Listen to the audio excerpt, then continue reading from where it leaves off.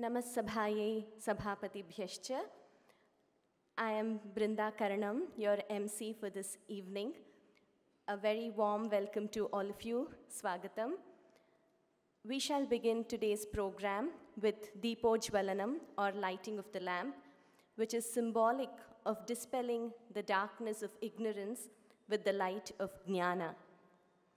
I am pleased to invite Swami Sarvapriyananda ji, Resident Swami and the head of Vedanta Society, New York, Swami Samachittananda ji, President, Ramakrishna Mission, Singapore, Shri Rajan Krishnan ji, Chairman, Hindu Endowments Board, Shri Senguttuvan ji, Chairman, Hindu Advisory Board, Shri Amit Khandelwal ji, Committee Member, Malwa Cultural Association, and Shri Srinivasan ji, Chairman of Gita Jayanti, Singapore, to join us on stage for lighting the lamp.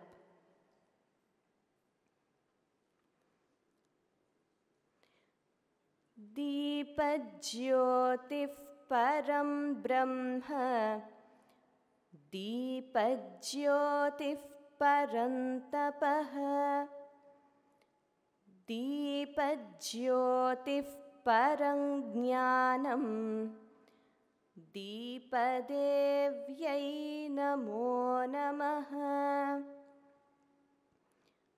Deepajyotif param brahma, Deepajyotif parantapah, Deepajyotif parang jnanam,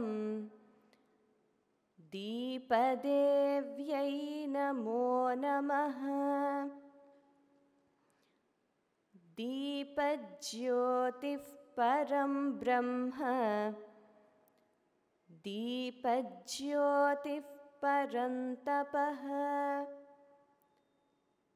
Deepajyotif parang jnanam, Deepadevyai namo namaha.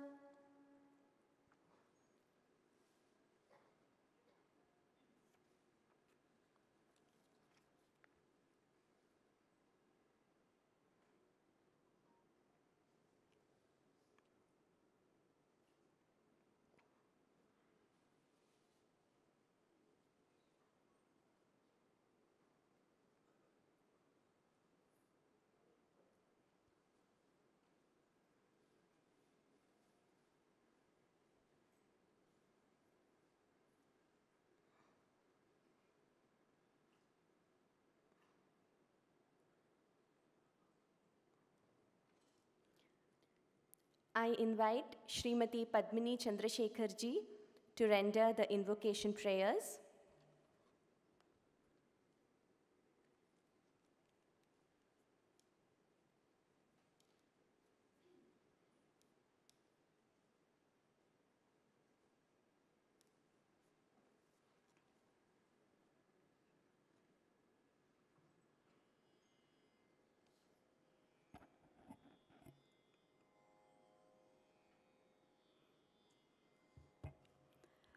Krishnaya Keshavaya Om Namo Namo, Vrashnikula Bhushanaya Om Namo Namo, Krishnaya Keshavaya Om Namo Namo, Vrashnikula Bhushanaya Om Namo Namo, Adidevaya Anantarupaya Anandaya Amritaya Adbhutaya Cha Satyarupaya Padmanabhaya Pavitraya Prasannaya Papaharaya Krishnaya Keshavaya Om Namo Namo, Vrashnikula Bhushanaya Om Namo Namo, Mukundaya Madhavaya Manmathaya Cha Mohanaya Mangalaya Madhuraya Cha Vamanaya Vallabhaya Vasudevaya वरप्रदाय वेङ्कटाय ॐ नमो नमो कृष्णाय केशवाय ॐ नमो नमो वृष्णिकुलभूषणाय ॐ नमो नमो ॐ नमो नमो ॐ Namo Namo.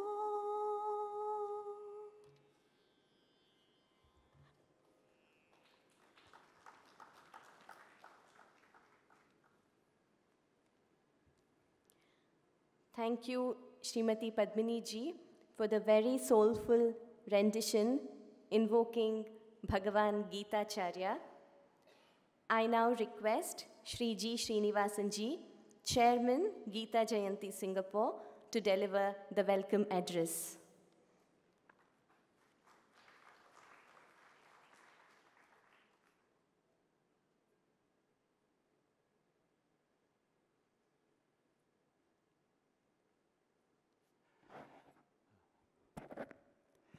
Hari Om.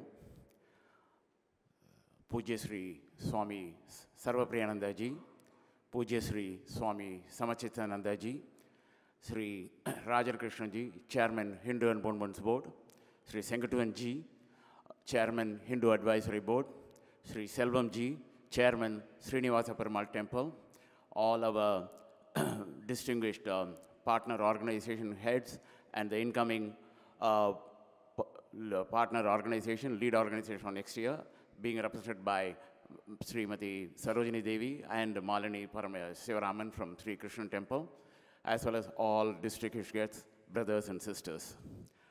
It gives us a great pleasure to welcome you to one other edition of International Gita Forum, and we are very grateful to Swami Sarvapriyananda ji for making a detour, not a small one, a very, very long one. He was supposed to go from US to London, but at our request, he is just deviating via Singapore, not an easy joke, I would say. So thank you, Swamiji, our grateful, sincere, gratitude-filled pranams for accommodating our request to be with us, to share your pearls of wisdom with us. We are also happy to have all of you today with us. Gita Jayanti, as you know, is a very unique combination, not so easily found elsewhere, even found for a particular occasion. Over now, 27 organizations are coming together in Singapore to celebrate the message of, spread and celebrate the message of Gita to all the people all over the Singapore, and now with after the COVID pandemic, even across the globe to over all other places. It's not easy because some people may come for one occasion, all come together and then they disperse thereafter. But to come year-long, year after for last 25 years signifies, symbolizes the power of Gita to all of us. And this year, the lead organization is Malwa Cultural Association. They may be a nascent society, but the enthusiasm and support and involvement of them is very, very, very encouraging and very, very appreciable. Thanks a lot for being involved in our... And in case the name sounds a little unfamiliar to somebody, Malwa represents the Madhya Pradesh region in India, because that's the thing. And that's another thing of the beauty of the Gita Jayanti is that is able to bring across various ethnic organizations that are found in Singapore to come and join and take the message to Gita to everywhere. You may be wondering, why Gita? What is so significant about it? I mean, everybody has talked about it, everybody knows about it, but it still remains very relevant today. In as much as a video that went viral recently, the well-regarded, highly accomplished neurosurgeon from Mumbai, Dr. P.S. Ramani, he quotes that the food prescribed in Gita by Bhagavan is more than enough to cure most of your illnesses.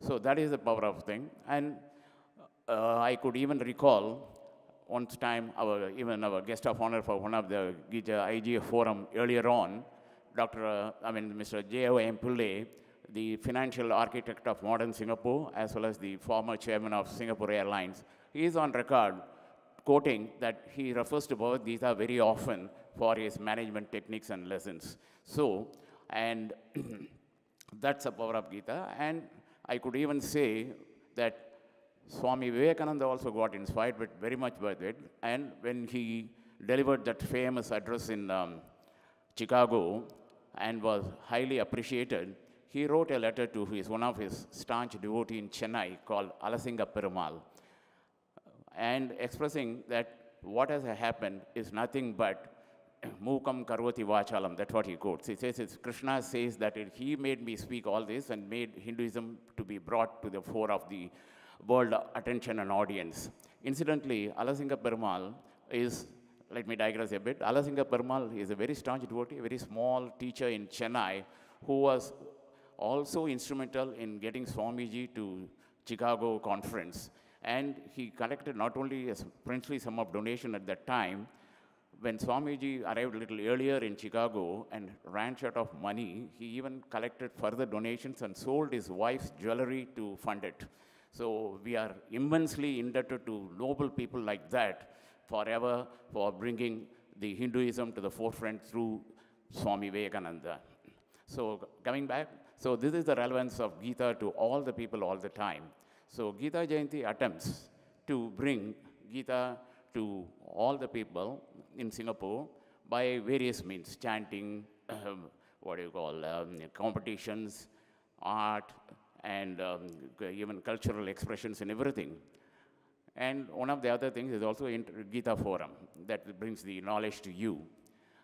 You may find Gita is relevant, and that's why you're gathered here, but not many other regard so much. That's why Gita Jayanti is doing all that, and International Gita Forum is one such occasion where the knowledge is imparted to the people who are the seekers of the Gita beyond the chanting into the spiritual aspect of it.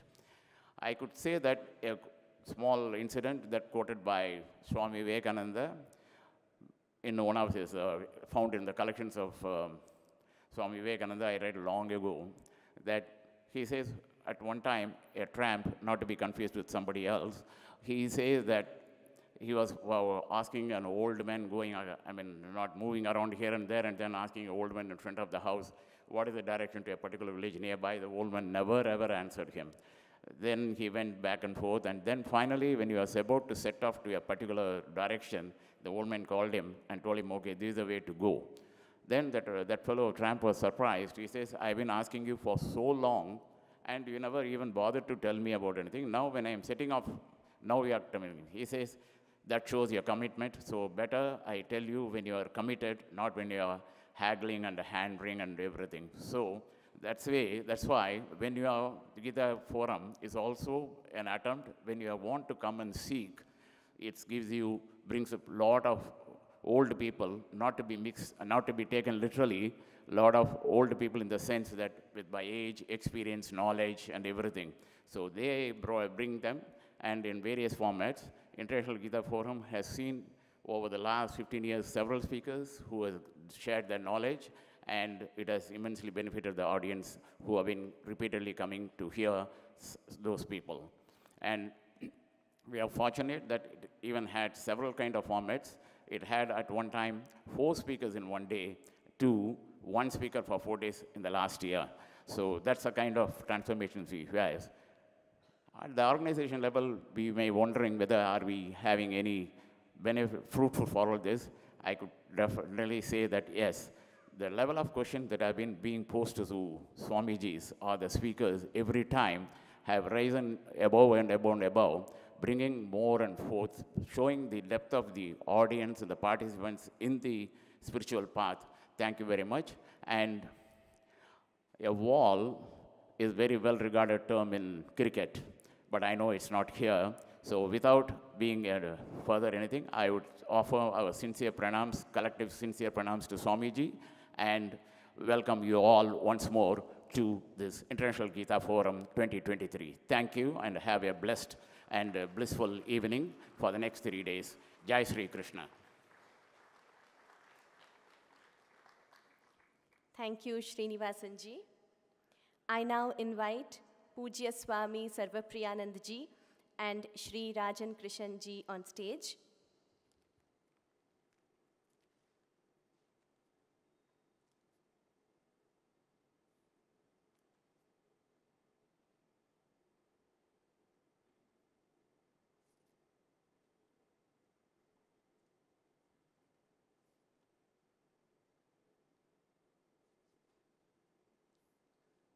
Shri Rajan Krishnan ji will now extend our Hritpurvaka pranams and respectful welcome to Swami ji.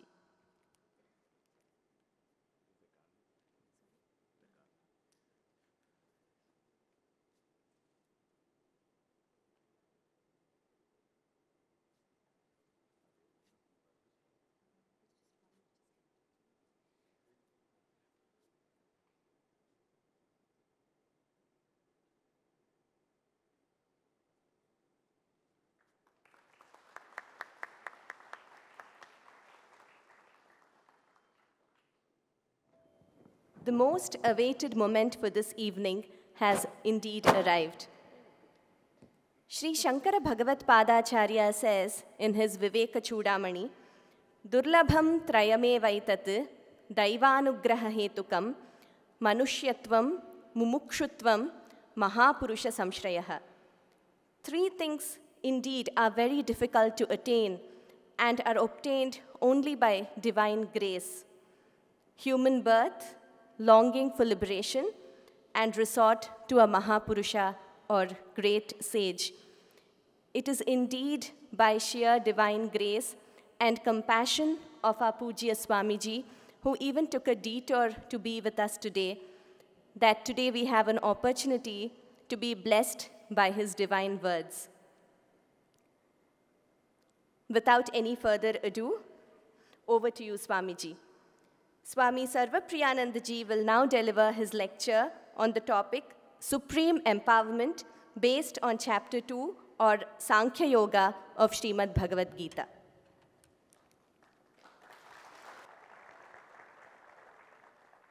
Om Asato ma sadgamaya tamaso ma jyotirgamaya Mrityurma amritam gamaya.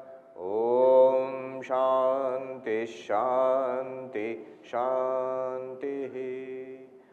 Om, lead us from the unreal to the real. Lead us from darkness unto light.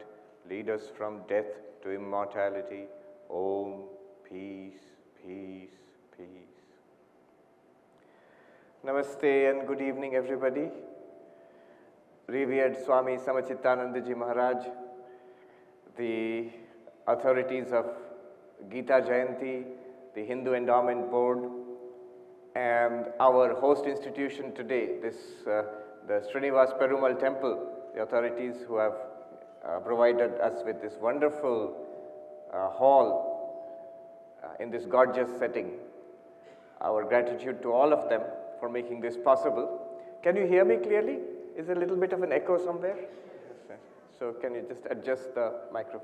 Yes. All right. Yeah, that's good. So the subject, the title was given as Supreme Empowerment, and I was thinking what an apt title this is. See, we all need help in life, and religion and spirituality is the greatest help. These are not two separate things. That here is the Srinivas Perumal temple, all those rites and rituals are going on. That's one thing, and outside is the vast teeming city of Singapore and your lives, your day-to-day lives. No, this secular life and spiritual life, they are actually not two separate things. Religion, spirituality is the most practical endeavor.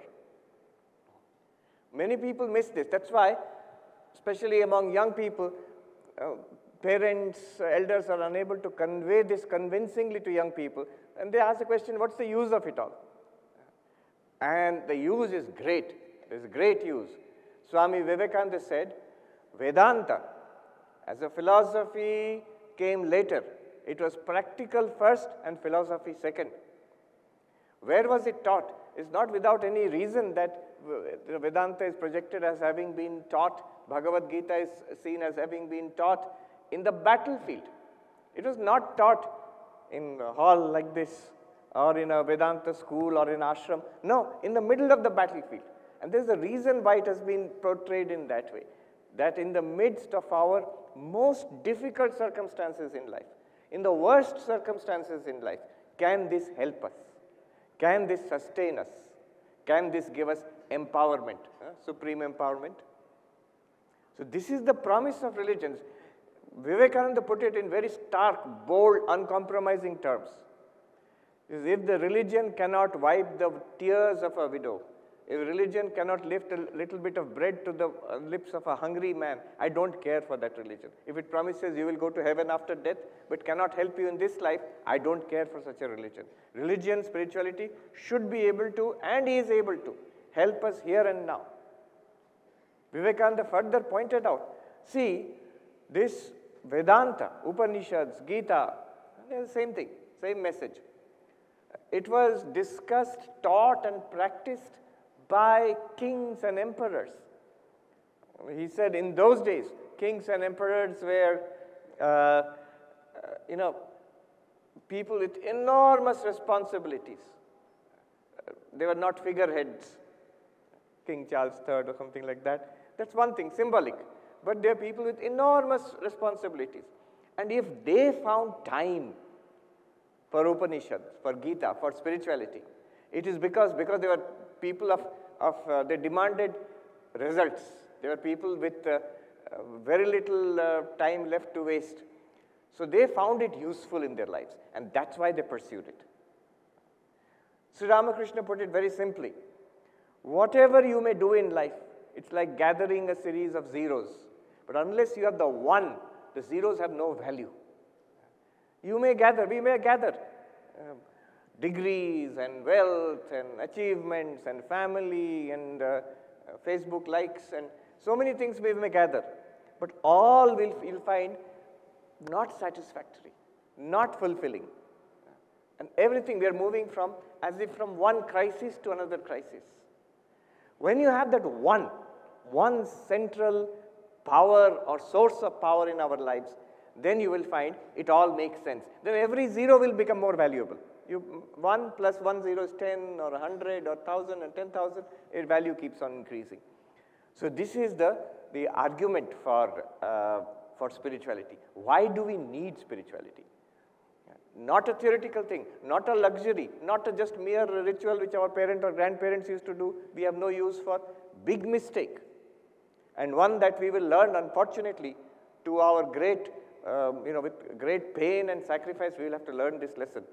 I think every generation has to go through this and then learn this lesson again, that there is something very deeply worthwhile in these spiritual endeavors.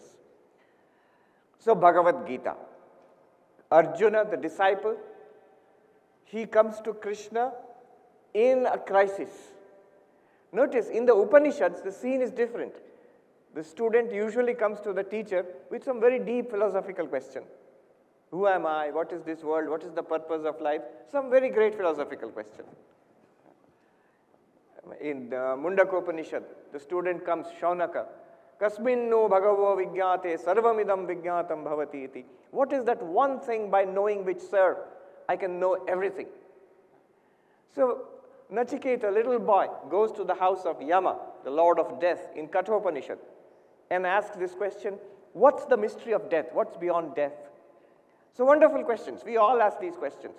But Arjuna did not have these questions. He had a most practical question. What do I do now? My life is falling apart. I have been put into a horrible situation. Again and again we are put into horrible situations. Can spirituality help us? It can. Actually it can. Most of us don't know this. I remember at the beginning of the COVID, somebody said, I was in New York at that time, somebody said, please give a talk at this new situation has come, everything is going into quarantine, and at that time New York was the worst hit in the whole world. I remember per day, there were more than 1,000 casualties, deaths, in one city, in New York only, in Manhattan, per day. So total lockdown, and people had no idea what is this disease, what's going on, no idea. So I gave a talk on Vedanta and how it can help us. I remember one reaction came, somebody asked, in the midst of this great crisis, now we have to do philosophy. As if, see the psychology, as if when everything is all right, it's a luxury. I can go to an art show, a concert, or a lecture on Vedanta, it's fine. But in the middle of a pressure, lot of trouble, life is falling apart, society seems to be falling apart, my future is uncertain. In that, I have to listen to philosophy.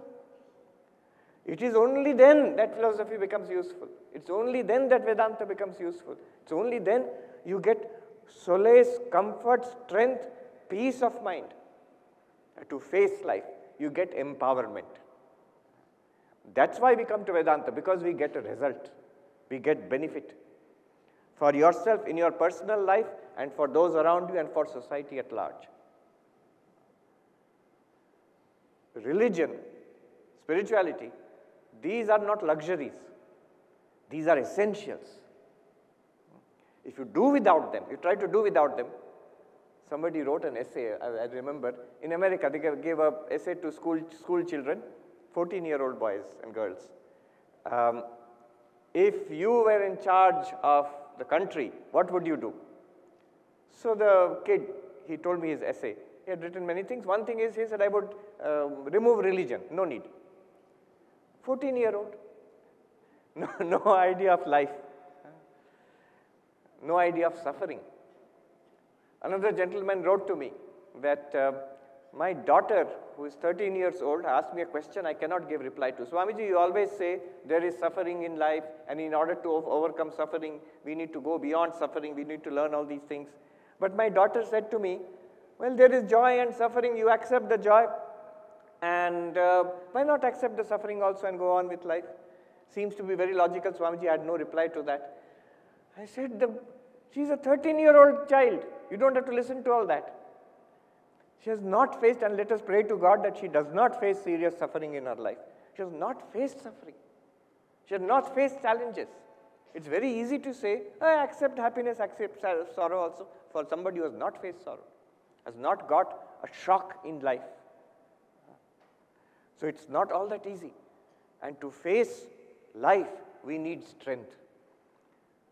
I remember once I met this in our ashram, one young monk, a brahmachari, sitting rather in a little depressed mood. I asked him, what's wrong? What do you want? Oh, my mind is not happy. Well, what do you want in life? I want peace. I said, see, don't seek peace. Swami Vivekananda said, always seek strength. If you are strong, you will get peace. Physically strong, morally strong, intellectually strong, spiritually strong. Then you will get peace. If you keep on seeking peace, you will find nothing peaceful anymore. Everywhere you will find disturbance. So strength, this empowerment, it comes from Vedanta. Swami Vivekananda said, I have taught only the Upanishads, only Bhagavad Gita. Why? It makes you fearless, it gives you strength. That's why I have taught this. Now, there are many philosophical reasons. There is a lot of philosophical excellency in this Vedanta philosophy. But the real reason is practical benefit. We must get benefit from it day to day. Not only moksha at the end of life. Who knows in which life we will get moksha. But here in this life, today, am I getting benefit? Am I getting peace of mind? Am I getting courage? Am I getting some joy in life? Not dependent on the external world. Some joy from peace from within. Then Vedanta is working for me. Bhagavad Gita is working for me. Anyway, that's the advertisement for the talk. So let's go into it. My plan is, I will speak about it for these next 3 days, today, tomorrow, and day after. The plan is this. Today we will lay the foundation, which is called self-knowledge. And then the empowerment, how to make it practical, how to become empowered in this life, to stabilize that knowledge. Many people say, Swamiji, we have understood. Gita, Upanishad, Vedanta, we understand what they're trying to say. But it's not practical. It is not, in the class I understand, listening to YouTube videos I understand, but afterwards it's not practical for me. How to make it stable, this knowledge, this wisdom. So stabilizing wisdom There is a term in Bhagavad Gita for that, sthita prajna, stabilized wisdom. How to stabilize this wisdom and become empowered in day-to-day life, that is tomorrow and day after. So today's discussion will be on self-knowledge, which is the foundation. This is the most important thing. We get this and then stabilizing it, manifesting it in day-to-day life. Now what I'm going to do is, Sri Krishna's first teaching to Arjuna. It's interesting. Arjuna never asked, who am I? Am I Satchidananda? Am I body? Mind? Nothing. He did not ask this. He had just asked, I am in terrible trouble, tell me what to do. Instead of telling Arjuna, should you fight or should you not fight, instead of telling these things, what did Krishna do? He straight away, in the Bhagavad Gita, 2nd chapter, when Krishna starts speaking, straight away went into Atma Vidya, the knowledge of the self. Who am I? Straight away, into highest Advaita Vedanta. And then, all the implications, it will become clear whether you should fight this battle or not. First of all, Jnana Yoga, Atma Vidya, who am I? Aham Brahmasmi, that knowledge. Then sadhana, Karma Yoga, Dhyana Yoga, Bhakti. And then it becomes very clear to Arjuna whether he should fight or not, or with what attitude he should fight.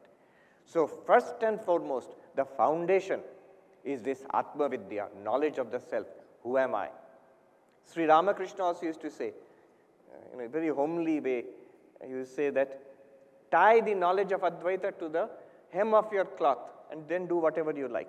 Hem of your cloth means in India, women would tie the keys of the household to the sari, like this they would tie. So tie this knowledge, what you're going to get, this knowledge, tie it to the hem of your cloth, make it a foundation. Then do whatever you like. Whatever you like, you can meditate, you can be a devotee, you can do great service to society, carry on with your career, take care of your family, or run away and sit in the Himalayan cave also. Whatever you want to do, you can do. But this foundation is very important. Listen very carefully, think about it, ask questions, and then try to stay with it. The method of Vedanta is Shravana, Manana, Nididhyasana. Listen carefully first. Second, we will have a question and answer session every day, today, tomorrow, and day after. Ask questions, whatever comes to your mind. And then afterwards, the homework is to stay with it. Those who are good cooks, they know after finishing, cooking is finished, but you don't take it off the pot immediately. There's something called marinating. So you keep it, put the lid on, let it stay. Let the spices be absorbed. Like that, stay with this knowledge. Think about it. It's practical. It's about you. It's about my own nature. When are you not there? Right now, are you here? You will say yes. When you leave this hall, will you be there or not? Yes. When you're driving around, going back to work, going back to your apartment, are you there? Everything else changes, but you are there for yourself. So you, our real nature, the self is always there. What is this self? And Krishna thought it is essential for Arjuna to first of all know, who am I? Am I just this body? Am I just this person? Or something higher and deeper? So that question we will take up. What I will do is, Krishna's teaching from verse number 11 to 25 of 2nd chapter. The first teaching he gives, verse number 11 to 25. He teaches Arjuna, who am I? Atma Vidya. I will summarize that in 5 points. And we will try to see that in ourselves today and stop there. So these 5 points. The first thing, again and again, Arjuna is told by Krishna, in the battlefield, we're surrounded by death, so many people are going to die. He says, you do not die. The first point is, Atma, self, you are Nityam, eternal. See, what dies? The body dies. Nobody disputes this. When we say death is certain, Krishna himself says, Jatasya hi dhruvo mrityu. For those who are born, death is certain. Dhruvam janma mritasya. He adds also that birth is certain for those who have died, which means you have not really died. Then what is death? If you say death is certain, we will say, yes, we know that. We don't want to think about it, we deny it. But we know that death is certain. One psychologist, R.D. Laing, British psychologist, in 1950s, 60s or something, he said, human beings are afraid of 3 things. Human beings are afraid of 3 things. First, the greatest fear in human life is death. One may say that, Swamiji, I am not afraid of death. I don't think about it. A psychologist will say, you don't think about it. You're suppressing it. So, the greatest fear is death. Another fear in human life is other people. The French existentialist Sartre said, hell is other people. What is hell? Narak is other people. Other people are hell. And the third great fear in our lives is our own minds. What suffering is generated by my own mind, that's what we are afraid of. How will I feel next moment?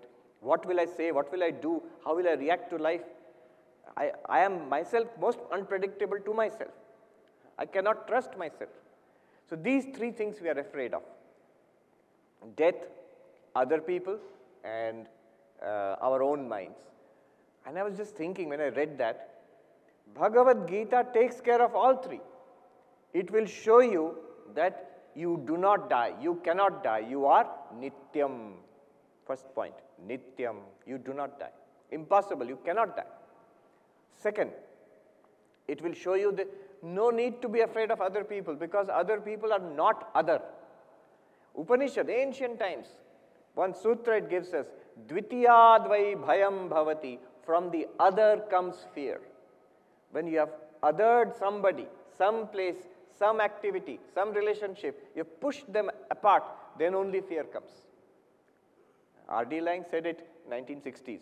Taittiriya Upanishad said it thousands of years ago. Dvitiyadvai bhayam bhavati. From a second, from something different from you comes fear. Vedanta shows you they all are one with you. Not one person is other to you. Ma Sharada Devi, her last instruction was, in her life, last instruction was that no one is an other to you. Learn to make, she was talking to a lady, my daughter, learn to make everybody your own. The world is your own. No one is an other to you. Do not find faults with others. If you want to find faults, find fault with yourself. If you want peace, my daughter. So, there is no other. Vedanta will show you that they are all one with you. Third, Vedanta trains the mind in such a way that it gives you, no longer you need to be afraid of your mind. Your mind becomes your best friend. Sri Krishna tells Arjuna, later on he will tell, you are your own best friend. You are your own worst enemy. Who is the best friend? Who is the worst enemy? When your mind has been spiritualized, trained, when it is saturated by knowledge, who am I? That knowledge is there. When it is trained into deep meditation and control, when it's full of devotion, and when it is selfless, that mind is your best friend. And the mind which is uncontrolled, sunk in worldly pursuits all the time, that mind is your worst enemy. It will drag you into suffering to suffering. Revered Maharaj's name is, I was just thinking today, Maharaj, Samachittananda. Now, Chitta means mind. Sama means even, serene. The one who has bliss in a serene mind. Now, one thing struck me, I was just thinking today itself. Chit means consciousness, pure consciousness, Atman. Atma is Chit, consciousness. So, the name could have been Samachittananda, Samachit.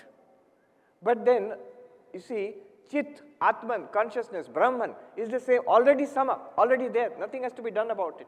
You are Brahman anyway. Chit, Sat, Chit, Ananda is already Sama.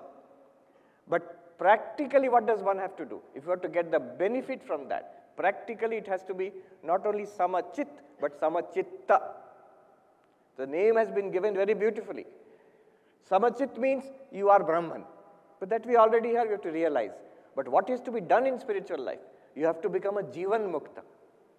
Who is Samachitta? Jivan Mukta is Samachitta. Who is Samachitta? Stabilized wisdom, the one who gets supreme empowerment. See, this is how this knowledge becomes practical in our life. Otherwise, from an Advaitic perspective, everybody is Brahman, equally Brahman. Samachit already present, but Samachitta, that is the job of sadhana.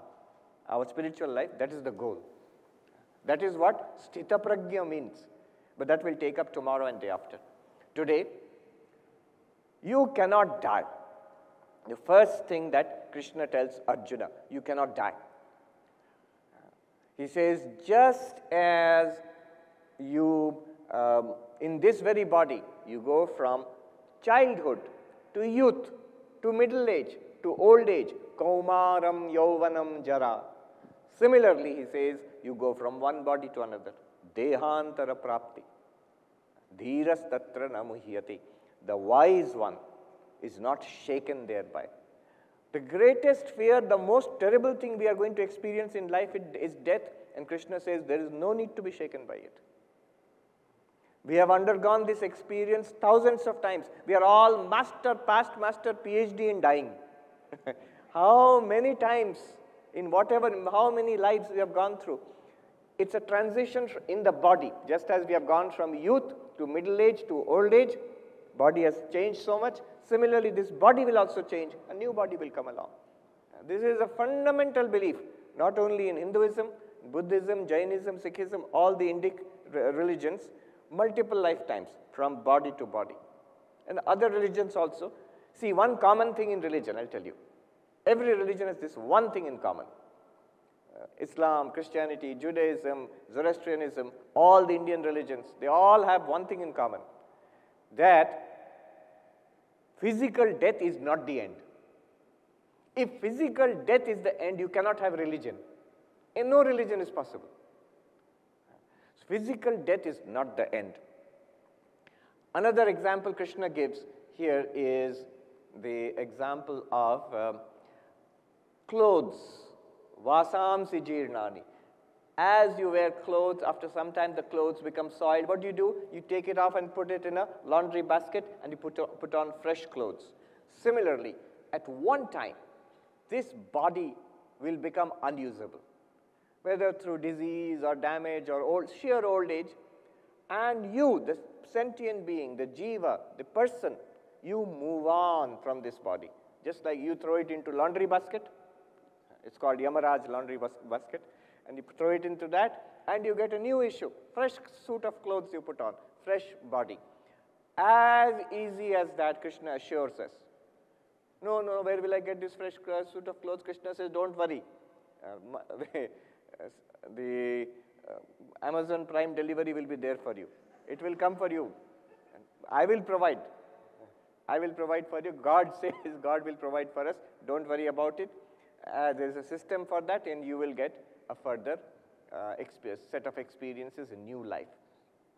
So, the first thing again and again Krishna tells Arjuna in the middle of the battlefield where death is going to be all around him.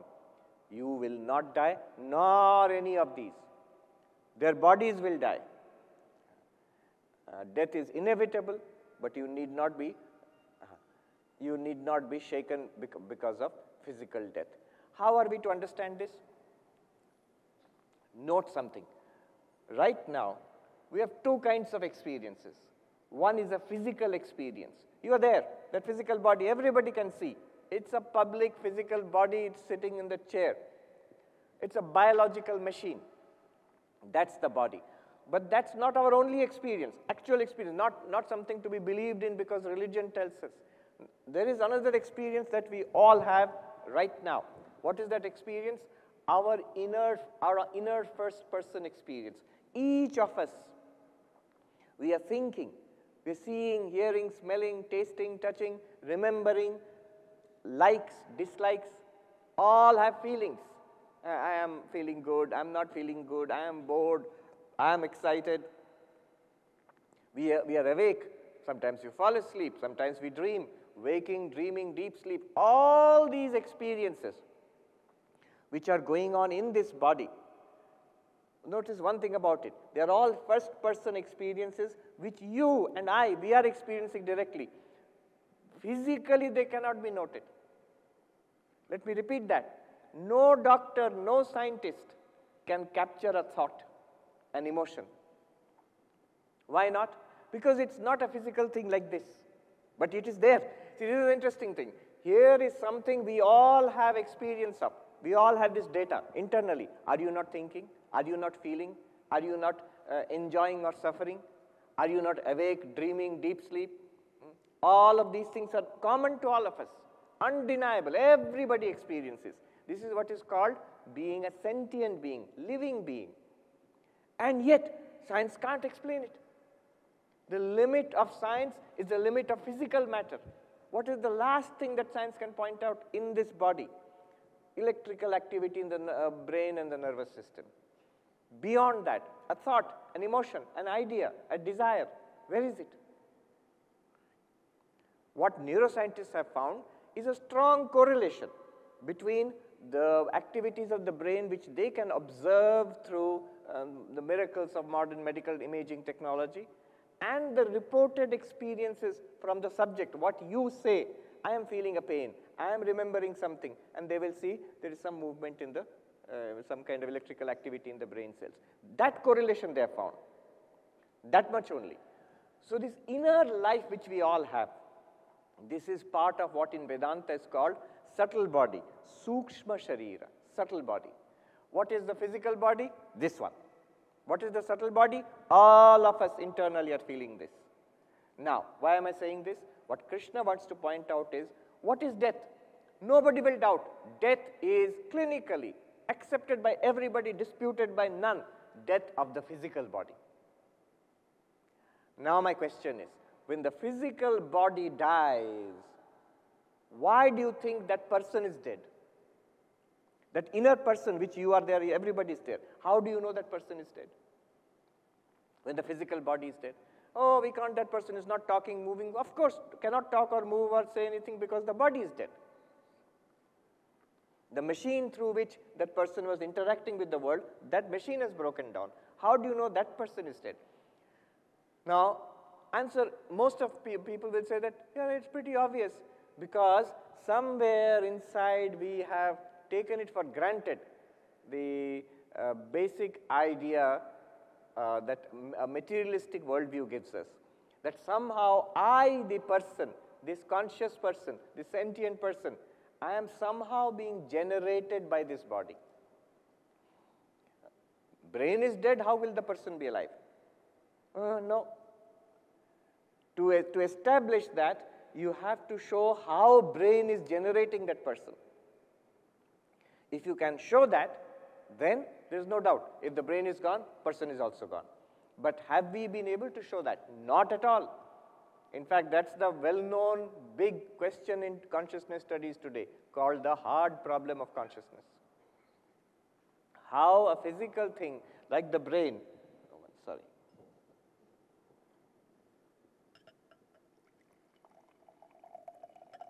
Vedanta is thirsty work.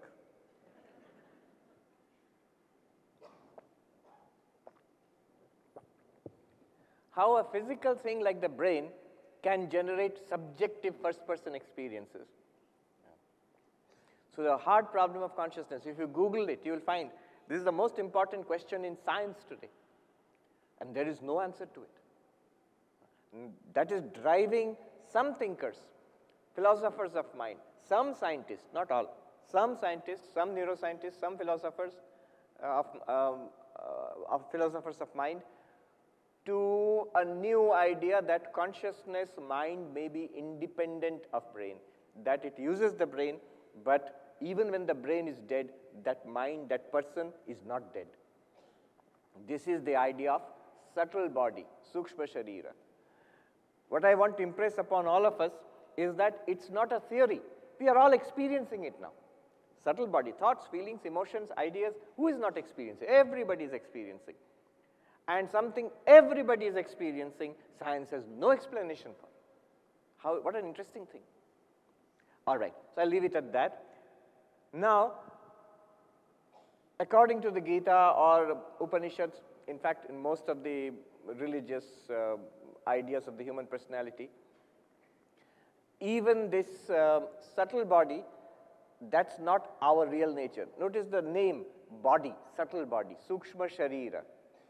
Just as you are not the physical body, you are also not the subtle body. Subtle body, it does not die at the death of the physical body. It goes on to other experiences and possibly other future bodies. But that's also not you. That's also subject to change. Thoughts, feelings, emotions, it changes. throughout our lifetime itself, from childhood to middle age to old age, how much it changes. In one day, waking, dreaming, and deep sleep, how much the internal experiences change. Somebody said that what an amazing thing. Every day when we fall asleep, we enter into a controlled hallucination, a controlled coma. Every day, every night. And when we wake up, one neuroscientist in England, Dr. Anil said, he said, our waking experience is a controlled hallucination. Controlled hallucination. It is being, information is coming from the external world, but then the brain is generating our experience of this world. And nobody doubts it. It's a just direct statement of medical fact. What we are experiencing right now is like a virtual reality generated by the most powerful computer in the world, which is our brain. So we are inhabiting this virtual reality. Like Matrix movie, like that Matrix movie, we're living in it now, even more than that movie.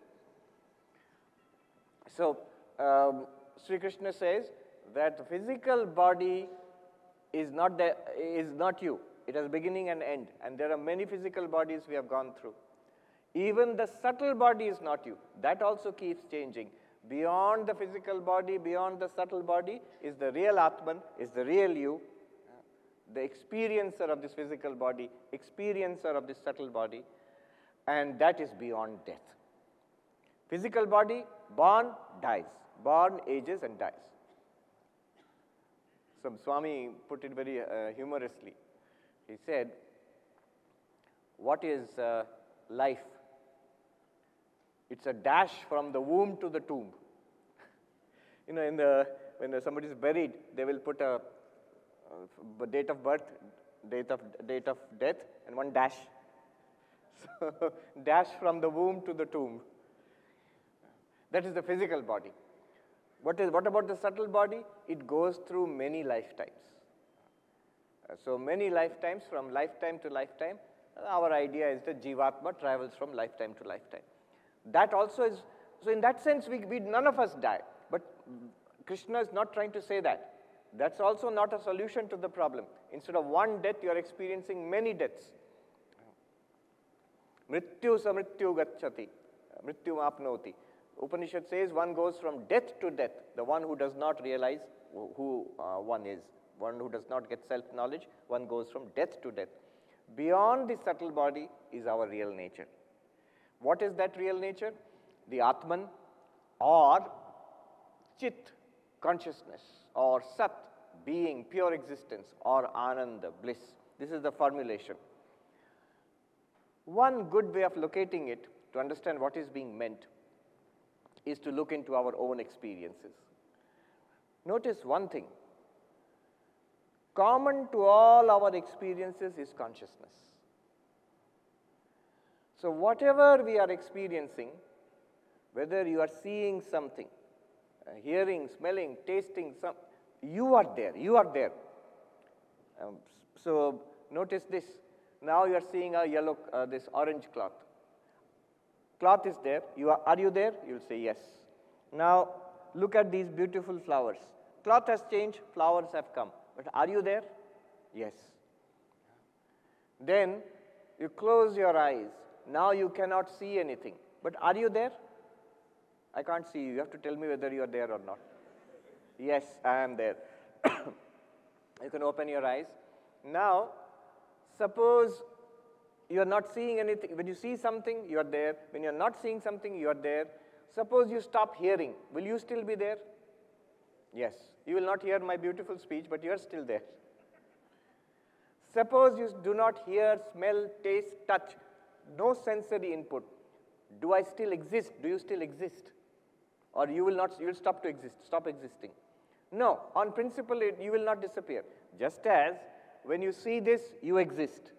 Suppose you close your eyes and you do not see it, you still exist. This may or may not exist, may have gone away, but you still exist. Similarly, if you shut out all sensory inputs, you will still continue to exist. Even more deeply, if you shut out all thoughts, external senses shut down, all thoughts, emotions, ideas, if you shut it down, will you still exist? And in principle, it seems to be that, yes, I will continue to exist. Yes, I'm not thinking anymore. I'm not feeling anymore. I'm not even saying I anymore, but I still exist.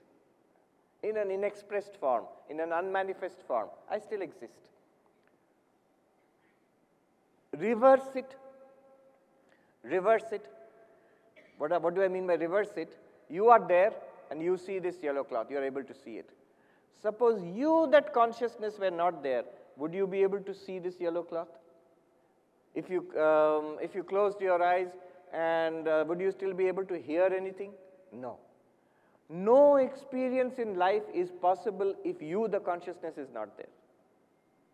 But without the experienced objects in life, you, the consciousness, we can still exist. Let me repeat that, this conclusion. As long as you exist, everything else you can keep on experiencing. If you shut down the experiences, suppose you don't see. Somebody is blind, they don't see. But does it mean that they don't exist? No, no, no, they exist. But that existence, that consciousness, if that disappears, then no experience is possible. Is that correct or not? Can you say that, do you feel that confidently? If I am not there, that consciousness, that Chaitanya, that Chit, no experience will be possible. The universe will go dark for me.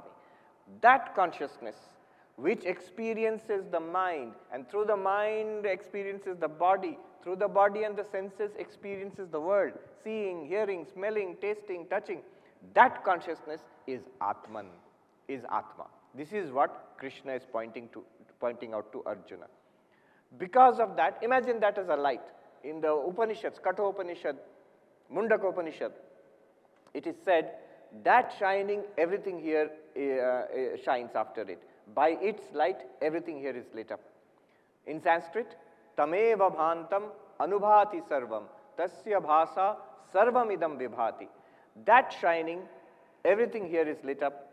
By its light, everything here shines. You shining, everything in your life is lit up. By your light means by you the light. Everything is lit up. You get the experience of life, of life itself. Without you the light, suppose somehow it was possible that switch off, you don't exist anymore, then nothing else will be revealed to you. At least from your perspective, the universe will go dark. So this consciousness which you are, which we are, is essential to experience life. Happiness of life, misery of life, enjoyment, suffering, understanding, remembering, forgetting, all of it depends on consciousness.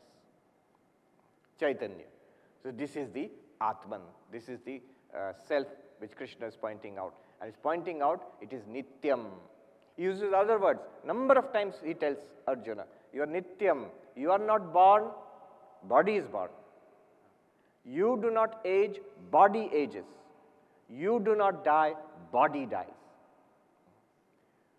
The mind, you are not the one who is depressed or happy. Mind is sometimes depressed, sometimes happy.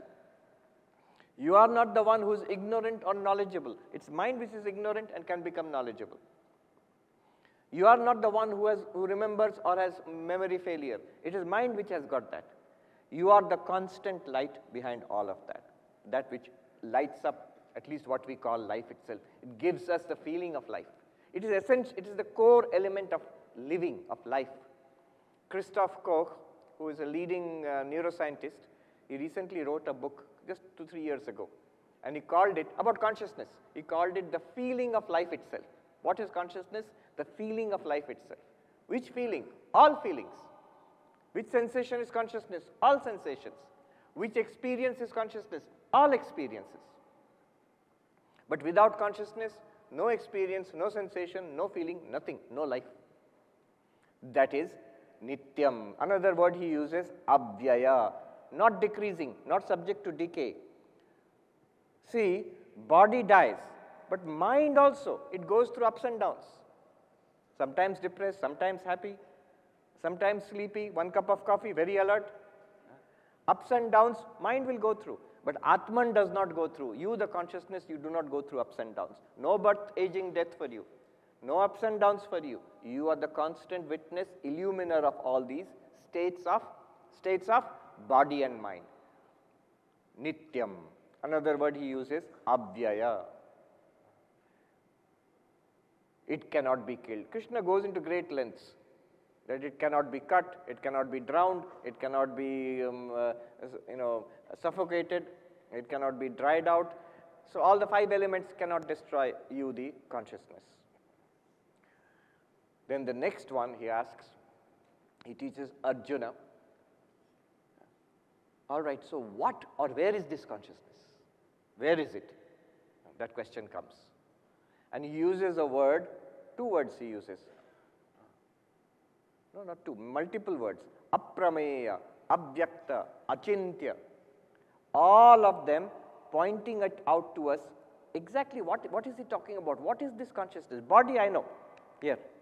Mind also I understand. Thoughts, feelings, emotions I understand. But what is this pure consciousness is pointing out? Atman. He is using these words, Abhyakta, Achintya, Aprameya. What does it mean? So this is the second point I am putting before you as summarizing Krishna's teachings. Use one word, very technical word, Aprameya. Aprameya. What does that mean? Not an object of knowledge. What do you mean not an object of knowledge? Ever the subject of knowledge, never the object of knowledge. It is helping us to locate, understand, locate quote unquote, what we are. Because when you say body, everybody is clear, this one. When you say mind, we are also clear, internally we feel it, our own minds. But Atma, we are not very clear. We only have a vague understanding. So Krishna has become making it very precise. Aprameya. See, first of all, Abhyakta. Abhyakta, not manifest. This world is manifest. You can see it, you can hear it, you can smell it, taste it, touch it. The mind is also manifest. You feel it. Thoughts, emotions, memories, good feeling, bad feeling, it's all there. This is called Vyakta, manifest. But you, the subject, I, the subject, am Abhyakta, unmanifest. He says, it is not an object of any of our senses. The Atman, the body is an object of all the senses. You can see the body, touch the body, smell, taste, hear the rumblings in the tummy. All senses can objectify the body. But the Atman is not objectified by any of the senses. It is not an object of any sense. It is the pure subject. There is a very nice story which I am very fond of, which points out this thing. It's called the 10th man story. I have told many times. How many of you have heard it, the 10th man story? Okay, about 3/4 of the audience, they have heard it. But it's always worth repeating. I'll give you a short version of it. It's to understand what? This Aprameya. The 10th man story says 10 friends went on a journey and they crossed a river, and then they thought, did everybody cross or did somebody drown? And then one of them counted, 1, 2, 3, 4, 5, 6, 7, 8, 9. Oh my God, the 10th person is drowned. 1, 2, 3, 4, 5, 6, 7, 8, 9. 10th person is drowned. Everybody counted, they found only 9. They found 9 people out there. They started crying.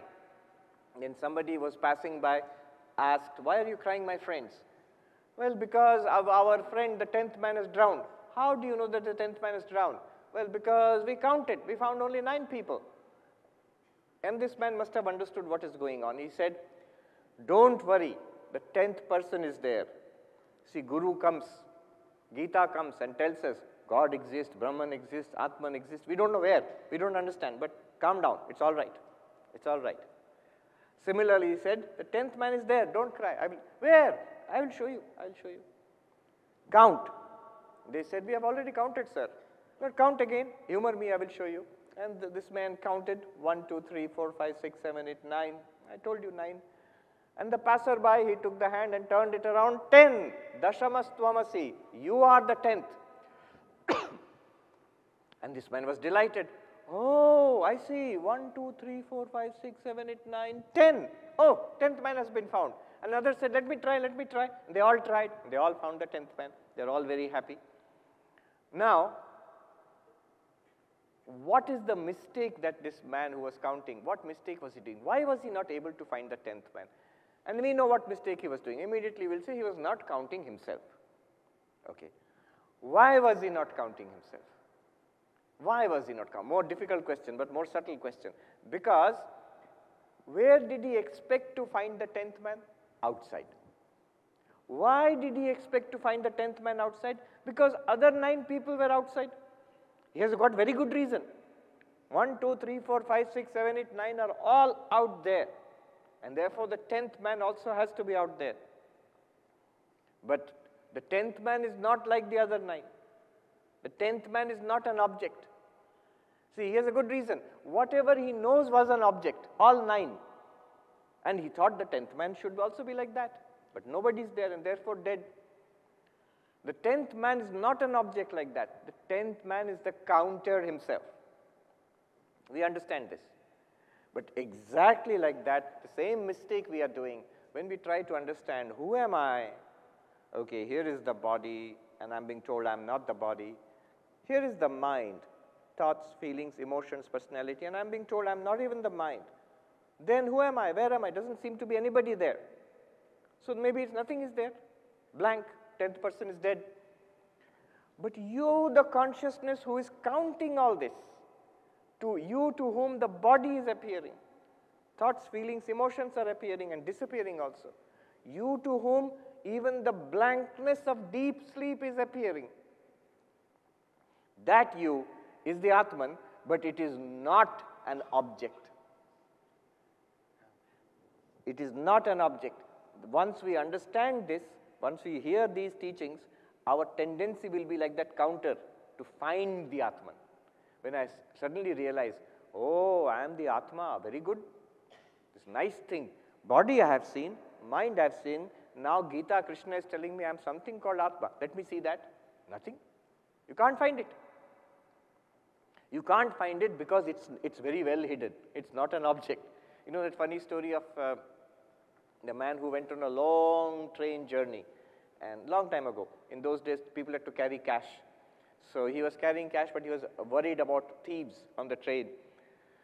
So, and this one suspicious-looking character was sitting in front of him, who was actually a thief. And that thief thought, this man is got a lot of cash. He would take it out and count it nicely and then put it away somewhere. When he goes to sleep, I will steal it. But when that man went to sleep, the thief started searching here and there, could not find anything. Nicely under the bed, in the wallet of the man, in the luggage of the, nowhere. He could not find it. He got very puzzled. Next day in the morning, again that man is counting the money. Now this thief got exasperated. When it was time for the man to get down, the thief finally confessed that, sir, I am very sorry, but actually I am a thief. And I tried to steal your money, but I could not find your money. My curiosity is driving me wild. Where did you hide the money? And the man said, under your pillow.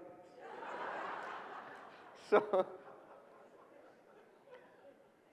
all our money is hidden under our own pillow. And we're trying to grasp it like they want, where is the Atman? Where is Brahman? Where is God? Swami Vivekananda says, this God, what we call God, is this very Atman seen from the outside. Seen in reality, it is you, your higher nature.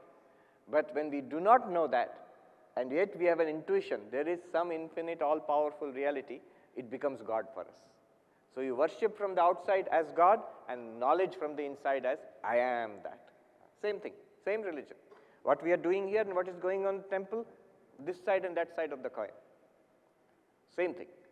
So, you are the subject, eternal subject, never an object. Always remember the 10th man story. In fact, Vidyaranya Swami, in his Panchadashi, he has used this 10th man story to show the whole spiritual journey. 7 stages, he says. First, ajnana, ignorance. Ignorance, I don't know about the 10th man. Then he says, avarana. Avarana means veil. The 10th man, I am not experiencing the 10th man, the one who is counting. If you say, are you experiencing the 10th man? You will say that that person is experiencing, he is the 10th man. But he will say, no, I don't know, I'm not experiencing the 10th man. I'm counting, I can't find. So, avarana, veil. First is ajnana, I don't know about the Atma. I don't know about my real nature. Second is, my real nature I am not experiencing. See, what a beautiful story. You who understand everything, you will say he was always experiencing the 10th man because he was himself the 10th man. Vedanta, Krishna is telling us, you are always, all of us are experiencing the Atman because we are the Atman. We are already experiencing. But veiled, we will say, no, I don't experience. Then third stage, vikshepa, trouble, sorrow, suffering, old age, disease, death, my beloved ones are being taken away from me, and so on and so forth. Death, suffering, vikshepa, that is the third problem. And then comes paroksha jnana. Paroksha jnana means indirect knowledge. You go to PGP Hall and then hear a talk that you are the Atma, you read Krishna, Krishna is telling you are the Atma. Indirect knowledge. I have read the book, I have got some information, that much. Then comes aparoksha jnana. Aparoksha jnana means direct knowledge. When that man said, you are the 10th, dashamastvamasi. Suddenly he realized, oh, I am the 10th. Before that, indirect knowledge was, 10th man is still alive. Now you are the 10th. And then comes the sixth stage, which is dukkha nivritti. All sorrows go away. Oh, the 10th man is not dead. My sorrow has gone. Ananda prapti, seventh stage, happiness. Oh, what joy, we have found the 10th man. Similarly, when we get the aparoksha jnana, aham brahmasmi, I realize suddenly, I am that. I always was that. Then dukkha nivritti. All suffering and sorrow goes away because I realize I cannot die. I am eternal. I am beyond all sorrow and suffering. The whole universe is one with me. I am limitless existence, consciousness, bliss. All sorrow and suffering goes away and attainment of bliss is there, ananda prapti. So 7 stages of spiritual life you can understand through 10th man story. What are the 7 stages? Ajnana, ignorance. Avarana, veiling, covering up. Then vikshepa, suffering. Then paroksha jnana, indirect knowledge. You get it from a lecture, a book, study and think about it. Then aparoksha jnana, direct knowledge. I am the 10th. Aham brahmasmi. Then dukkha nivritti, sorrow is removed. Ananda prapti, 7th stage, bliss, attainment of bliss. 7 stages. All of this Krishna shows by aprameya. You, the Atman, you, the pure consciousness, you are like the 10th man. You are not an object. You cannot point to it. You are the one who is doing the pointing. You cannot see it. You are the one who is doing the seeing. The Atman, the pure consciousness, that is what you are. Unless we know this, we'll always be trying to grasp it and failing to grasp it, and then in frustration we will say, no, it is not true. Nothing like that is there. All right. The great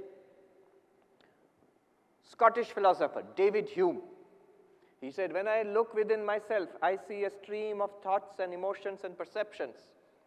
I see no sign of what is called the self. And he stopped there. So the self, there cannot be anything such as the self. Now Krishna will say, Professor Hume, my dear David, the self is not there. You did not find it because you were looking like the 10th man. You were searching. Where is that self? Thoughts, feelings, emotions, no self. So no self. You did not find it because it's not an object to be found. You are the self. Aprameya. You are the one who was counting. You are looking in the wrong place.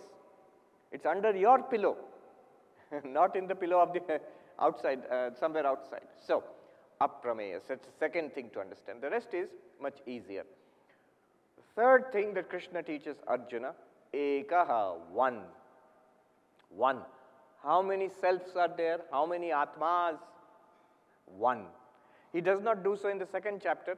13th chapter he makes a clear statement.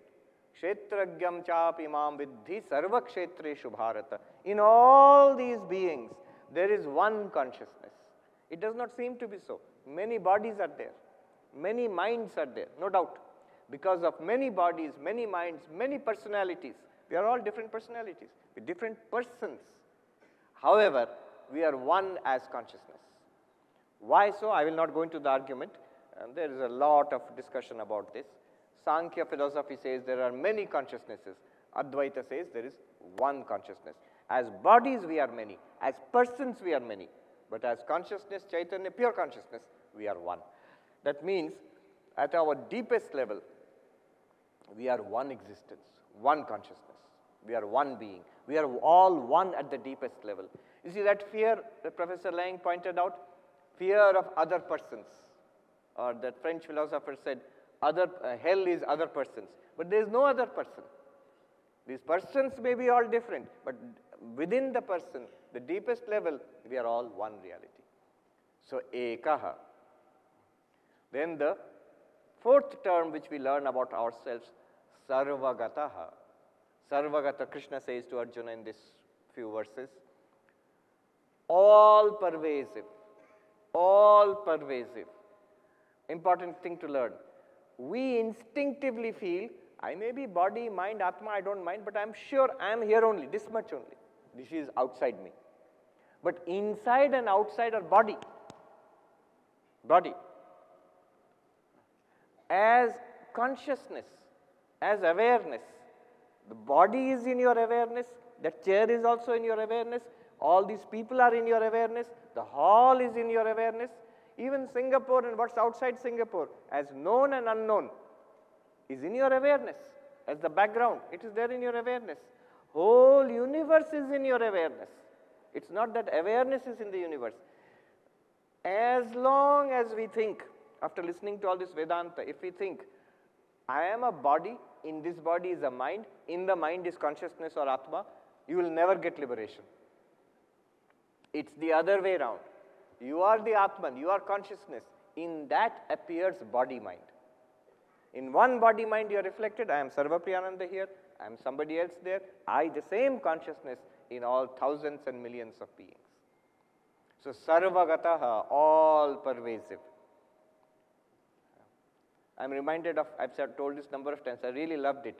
One sadhu in Haridwar, this Vedanta class is going on, and the teacher is saying, I am all pervasive consciousness.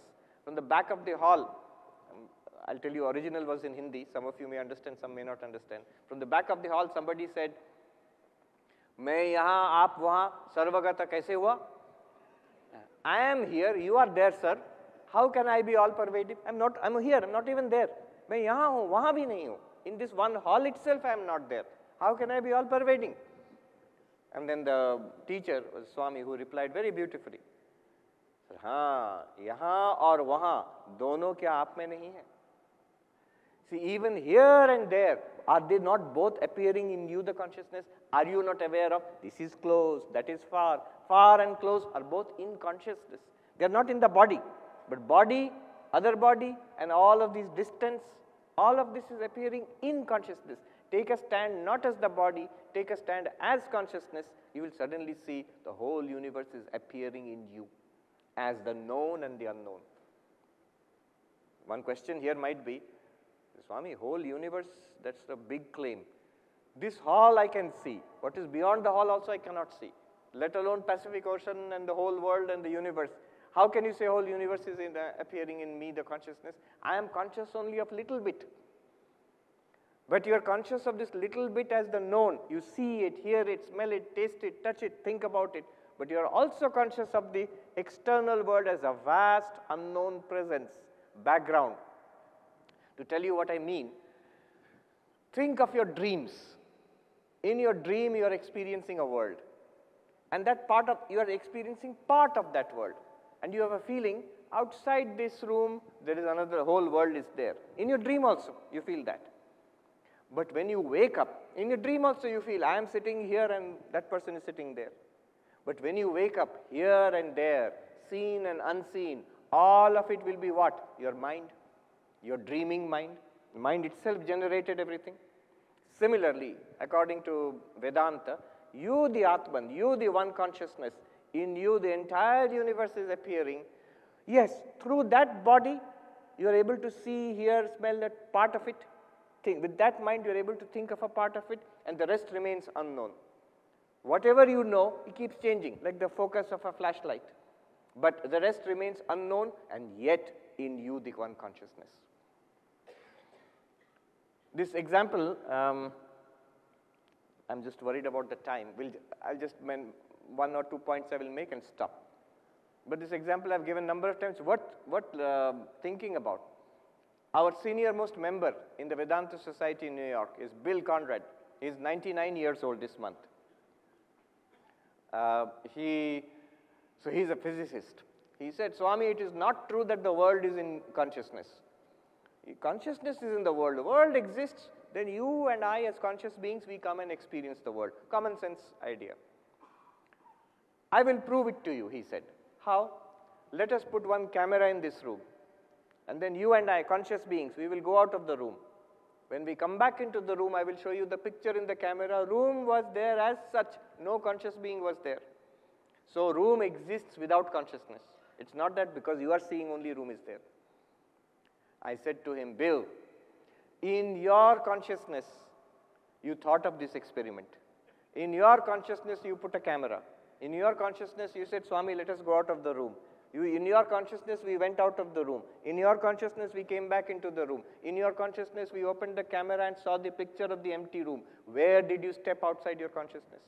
At which point? Where can you step out of the consciousness? Can you at all do that? No, you cannot do it. According to Vedanta, even deep sleep, which seems to be unconscious, is also a state of blankness in consciousness.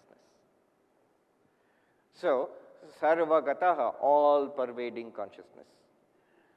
Better way of understanding is not that all is there and somehow consciousness is like a gas going all over the universe.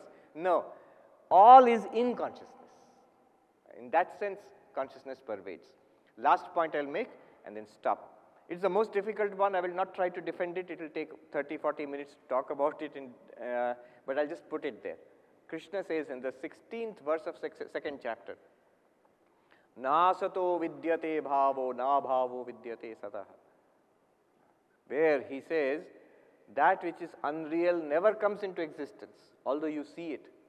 And that which is real never goes out of existence, although you don't see it.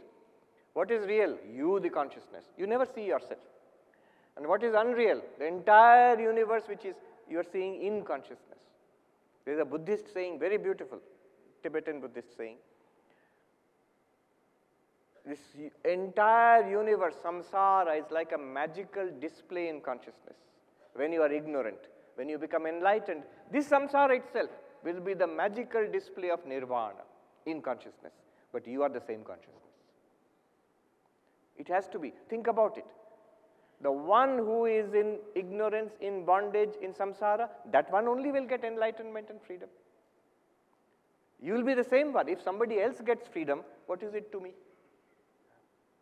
I will get freedom. I who? Who is this I will get freedom? The I, the enlightened one, I am the same one who was seeing samsara in my ignorance. I am the same one who will see nirvana, moksha in my freedom or enlightenment. Same consciousness. That's why Shankaracharya sings, na dharmo, na chartho, na kamo, na moksha, chidananda rupa shivoham, shivoham. I am of the nature of pure consciousness. I am Shiva, I am Shiva. So, this last point which I want to make is, you, the Atman, the consciousness, you are real, the world is an appearance. Brahma Satyam, Jagat Mithya. Atma Satyam, you Satyam. And the entirety of what you see in yourself as consciousness, body, mind, world, is an appearance. Like a magic show, an appearance in consciousness. 5 points about you, about Atma, Krishna has made. What are the 5 points? You are eternal, immortal, undying. You cannot die. Don't be afraid. Nityam. He uses many words. Nitya, Abhyakta, Abhyaya, Nitya, Abhyaya, Shashvata, Purana. He says many words he uses. Nitya, one word let us take. You are Nitya, eternal. Second, you are Aprameya, not an object. You are not an object. You are ever the subject. You are the light which illumines everything. That is why the beautiful, that lamp when it was lit, if you heard the chanting, Deepa Jyoti, light of the lamp, is Atma Jyoti, is Brahma Jyoti. It symbolizes you, the consciousness. The second point, Aprameya. What does it mean? You are pure consciousness, ever the subject, never an object. Just because you cannot see it does not mean you don't exist. You are the one who is seeing. So, Aprameya. Third one, is that you are ekaha. Stunning thing, that we are all one consciousness. There is no other. Fourth, sarvagata, all pervading. It's not that I am the body, in that body some little consciousness is there. I am not a body with consciousness. I am a consciousness in which mind, body and universe are appearing and disappearing. And finally, you are the reality. Satya, Atma Satya or Brahma Satya, Jagat Mithya, world is an appearance. 5, Nitya, Aprameya, Ekaha, Sarvagata, Satya. Immortal, eternal and immortal, not an object, always the subject, Aprameya. Then one, you are one. Then third, a fourth one, all pervasive. Last one, you are the reality, the world, the universe is an appearance. How strange it is. We are constantly there in all our experiences. The world is changing all the time. Nobody doubts this. And what is our feeling? The world will always be there. I am the one who is born and I will go a bit. I will die. World will continue. That's my feeling. But the fact is that you are always there in all the experience. The changing world, we think it is unchanging, it will always be there. You, the unchanging, we feel that I am born, I will die. This is the nature of ignorance. So this is what Sri Krishna has taught us, the 5 characteristics, essential characteristics of the Atman. This is self-knowledge. What thinking about, hearing about, thinking about, meditating upon it. And like the 10th man, remember, like the 10th man, it's already there. We are not getting it. The next phase we will move into is a short question-answer phase. How are we doing for time? Thank you very much, Pujya Swamiji, for enlightening us. You can clap.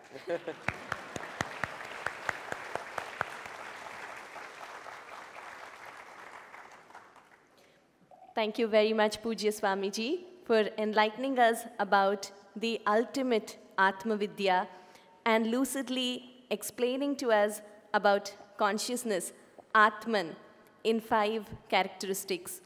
With this foundation, we look forward to listening to you about stabilizing wisdom, Sthita Prajna, and manifesting it in the following days. Swamiji will now take a few questions from the audience. There are 3 mics in each of the aisles. Please queue up behind them to ask your questions. Before we begin the Q&A session, there are a few announcements. IGF talks by Swamiji will continue tomorrow and on Saturday evening at 7 p.m. here at the same venue. On Saturday morning, Swamiji will address the youth forum in this very hall. For this purpose, youth are defined as persons of the age 35 or below. Registration is solicited for this.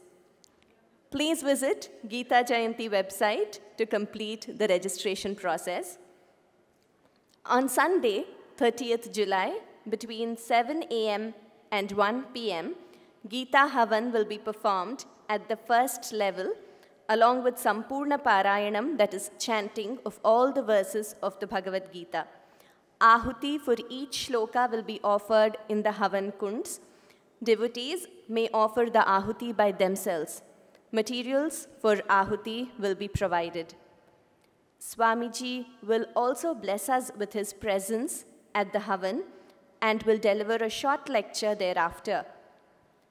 The latest initiative of Gita Jayanti, Likhita Gita Samarpanam, is continuing this year also. Devotees may write the verses of the Bhagavad Gita along with Dhyana Shlokas and Gita Mahatmyam Shlokas in their own handwriting in a language of their choice. These handwritten books will be placed in the altar on Mokshada Ekadashi Parayanam, that is on Saturday, 23rd December 2023. The books blessed by Gitacharya Shri Krishna and energized by the vibrations of mass Gita chanting may be collected back after the puja. It isn't too late to start writing even now.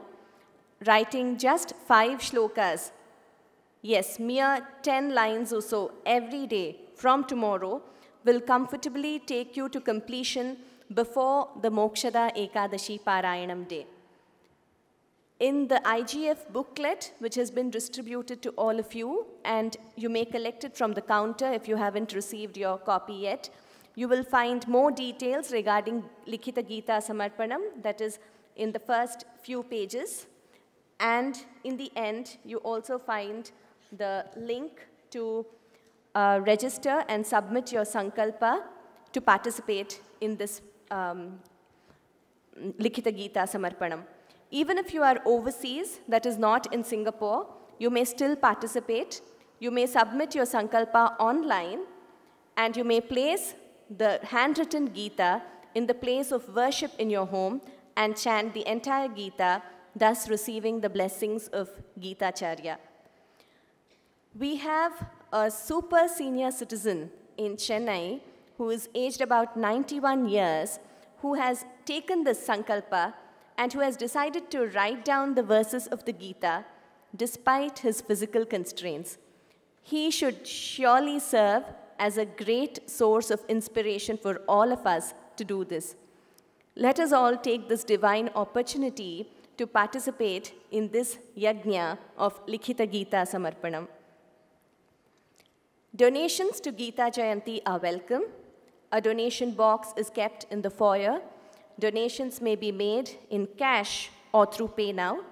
The QR code for donations is pasted on the box. They are displayed in the dining hall and are also indicated in the IGF booklets distributed. So on the IGF booklet, you have certain QR codes printed on the back. So you have a QR code to sign up as a Gita Jayanti volunteer, to sign up for more information on Gita Jayanti events, and to contribute towards Gita Jayanti. For the benefit of those who are not familiar with the scanning process, a special counter has been set up outside this hall for assistance. Satvik Prasadam will be served at the end of today's session in the dining hall below. Based on a few queries received, kindly note that specific donations may be made towards prasadam being served after the events every day. It could cover the daily costs partially or totally. Those who want to donate may please contact Snehakant Gupta ji or any other team members for donating towards prasadam. Swamiji will now take a few questions from the audience. Please use the microphones on the aisle and queue up before them to ask your questions in turn. A humble request, please only state your name and no further introduction is needed. Please keep your questions simple and straight. Let them be like Arjuna's arrows, swift, pointed, and focused, since we've all gathered here only to listen to Swamiji. Okay, so I see, all right, now that's it. We're going to cut it off right there. No more questions. There are 1, 2, 3, 4 people here, 5, 6, 7 people. That's it. So don't extend the line because we won't be able to take so many questions this evening. Let's start here. Tell us your name and ask the question. My name is Srijit. Thank you for coming again to Singapore. I have been here listening to literally all the words that you spoke last time when you came here. I have only one question. It's about our essential nature, which is existence, consciousness, and bliss. I get the beingness, the existence. I also get consciousness, the awareness, being aware, but I don't get the bliss. What is it? Yes. So his question is very, very pertinent. It's not difficult to understand that I exist. We also saw today, that the orange cloth, whether it is there or not there, you are there. Whether you are seeing or not, you are there. Hearing or smelling, tasting or not, you are there. You continue to be there. That existence is not difficult to understand. We exist, nobody doubts it. And this existence is also a conscious existence. I am aware. Not only there, I am aware. It's a shining existence. Nobody doubts that also. We feel it. But how is it bliss?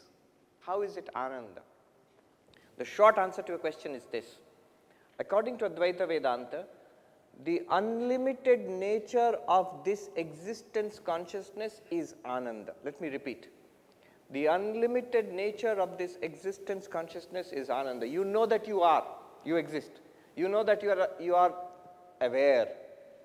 But that this existence is an unlimited existence, this awareness is an unlimited awareness, this is Ananda. What does it mean? Normally we don't think our existence is unlimited. I think my existence is limited in space and time and object. What do I mean by that? Where is my existence? Only here, not even there. Yahan, wahan nahi. My existence only in this hall, in this chair in Singapore, not across, not unlimited. Not only that, my existence, I feel sure, is limited in time. I was born on such and such date, and surely on such and such some date I will die. Body, born and dying. So my existence is limited in time, beginning and end is there. And my existence is limited by you all, because I exist as only this one. I don't exist as you. You are all separate from me. This is, according to Vedanta, the real source of our sorrow and suffering. If I could find my existence is unlimited, never born, never dying, and my existence is all pervasive, everything in the universe is in me, not separate from me. All beings are me, I alone, they are not apart from me. So desha, kala, vastu, space, time and object do not separate me from anybody else. That unlimited existence will be the source of fulfillment, that I will always be happy. Upanishad says, Yo vai bhuma tat sukham, nalpe sukham asti. That which is the infinite is joy. There is no joy in the limited. Because we feel limited existence, as you said, I feel I am existing, I feel I am consciousness, but I don't feel that bliss. It's because we feel limited existence consciousness, that's why we don't feel bliss. Look at the 5 characteristics today.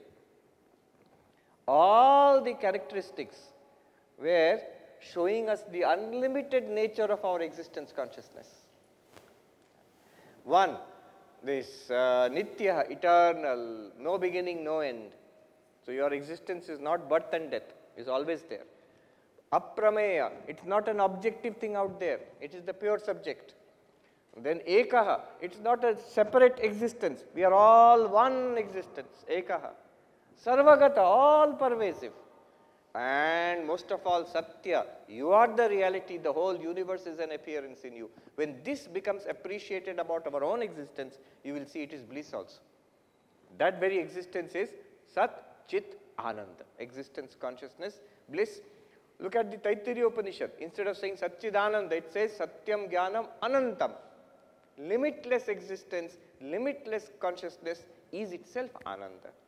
This is the deep philosophical answer to your question.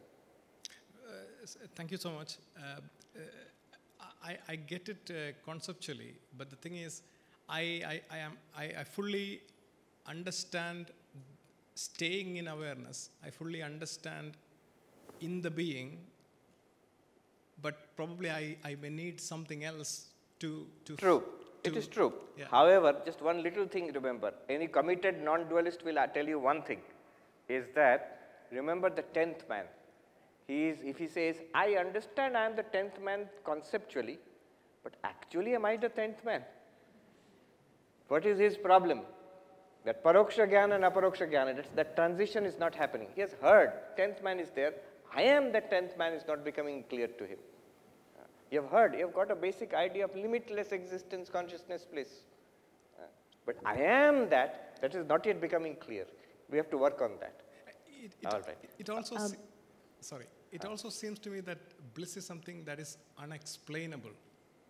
So we will go into that later again. There's a lot to be discussed there. Yeah. The We gentleman understand that this is an eternal topic and every one of us would like to engage in a conversation with Pujya Swamiji, but it is a humble request in the interest of time to please limit your question to just one, as we have others waiting too.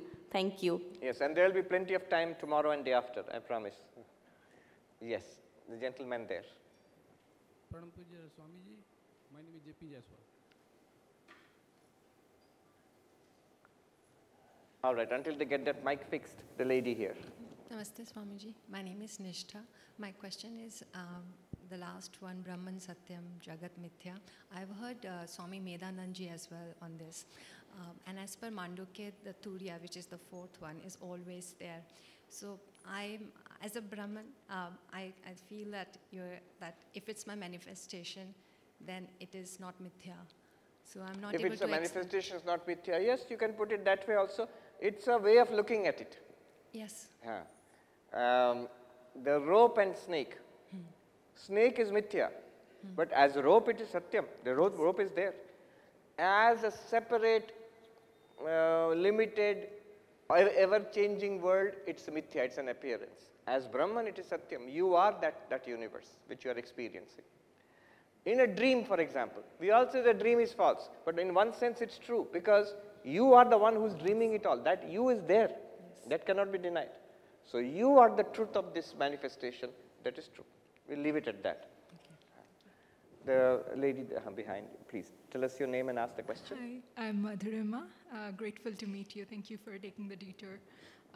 You mentioned that we are the experiencer of the gross body and the subtle body, and this experiencer, the Atman, is eternal.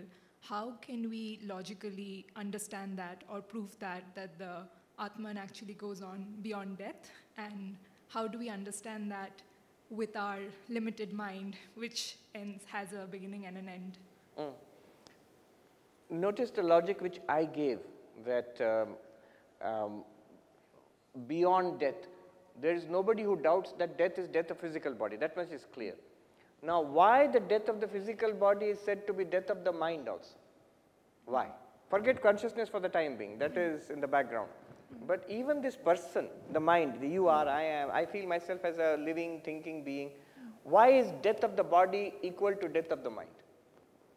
Because you will see, once you ask this question, the answer will come that we are convinced that the body, brain is producing the mind. If body is gone, mind is also gone. We think that. But then you actually come to the neuroscience of it, the science of it, the philosophy behind it, you will see hard problem of consciousness. There is no way of proving that brain is producing consciousness. There is some link, deep correlation between neuronal activity and conscious experience, but that much. Causality has not been established, that your neuronal activity of the brain is producing you, the person. If that was true, then death of the brain is death of the person.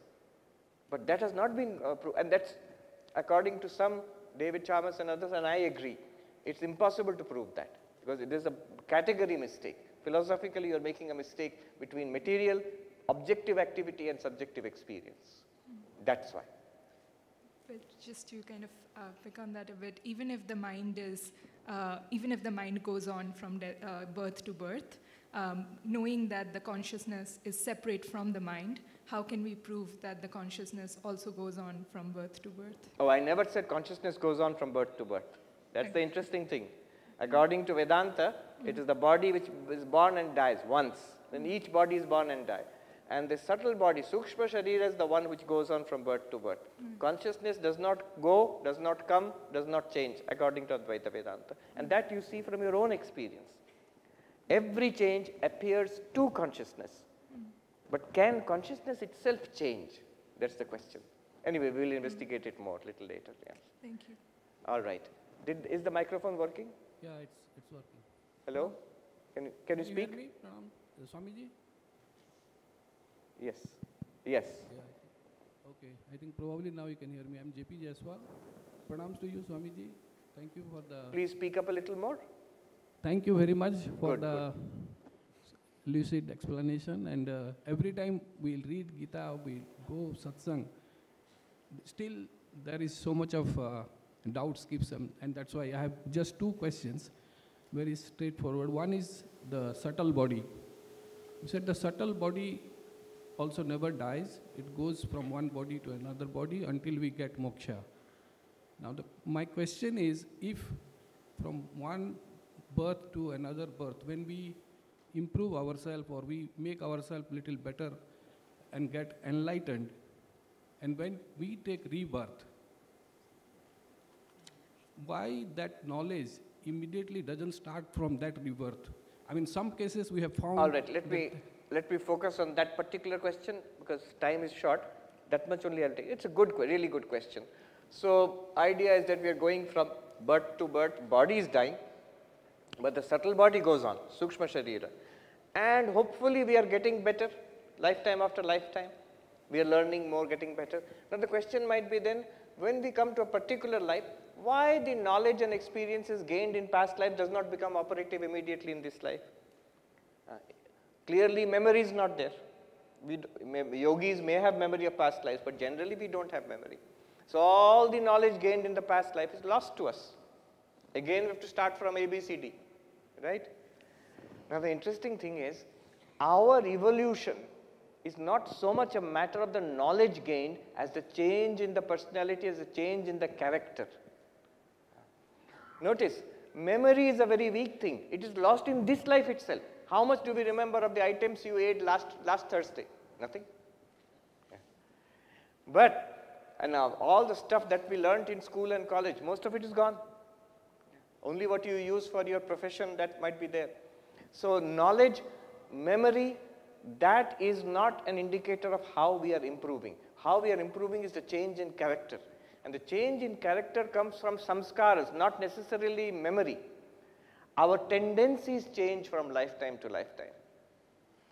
Notice in this life itself, I do something wrong, I have clear memory of it, and I repeat it again. Memory did not make me better. But over time, if I work hard to change my samskaras, my what is called character, then I change. And that is slow and painful. That happens from lifetime to lifetime. We may not remember it, but we have subtly but clearly changed after a lifetime of experience. That is how we progress. Yeah. Thank you. All right, the gentleman here. Thank you, Swamiji, for the talk. I want to ask that what is unconsciousness? Is it same as ignorance, and is it individual or collective? Unconscious, see, this term has become more popular in the last 100 years or so, more than 100 years, big thanks to Freud and his followers. So it talks about a part of the mind which is not directly accessible to our consciousness, our empirical consciousness, what in Vedanta is called Chidabhasa, or reflected consciousness. So those would be the chitta, the storehouse, our vasanas, our tendencies from past life. Yes, so that would be the unconscious. Yeah. And is it individual or collective? Both. There is individual and collective. So each of us, we have an individual set of our past vasanas, our tendencies. But there is also a collective. What's going on?